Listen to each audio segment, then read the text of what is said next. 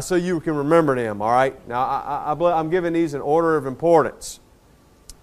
Number one on the priority list of how you should prepare and be prepared for whatever's coming is, number one, you need a safe haven. You need a safe haven. You say, Brother Manley, do you think I need to find a bunker somewhere? Brother Manley, do you think I need to buy a shipping container and bury it and dig a hole and put it in my backyard?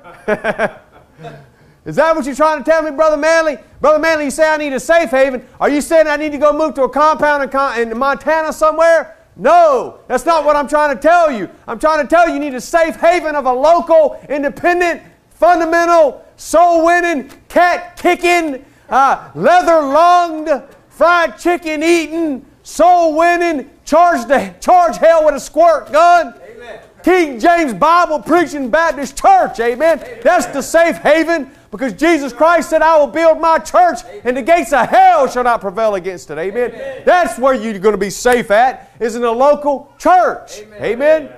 And you need to find, and by the way, you need to find one that's teaching people how to soul win and sending people out to soul win. Amen. The Bible says, how shall they hear except a preacher tell them, and how shall they hear except they be sent? Amen. You got to be sent, and you need to be sent out of a local church. And you can only be sent if you've been trained. You need to be in a soul-winning church. Here's your safe haven. It's not a bunker.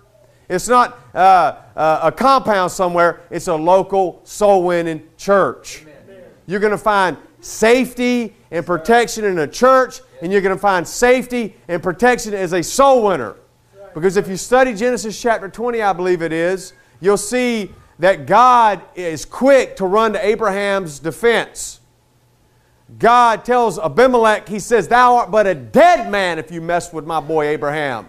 Why was he running to Abraham's defense? Because Abraham was a prophet. Amen. Okay? So you need to get in a soul-winning church, and you need to be busy as a prophet. You need to be busy as a soul winner. That's where the safety is. Amen.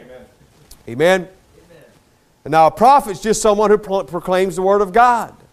What we would refer to today as a soul winner. Now turn to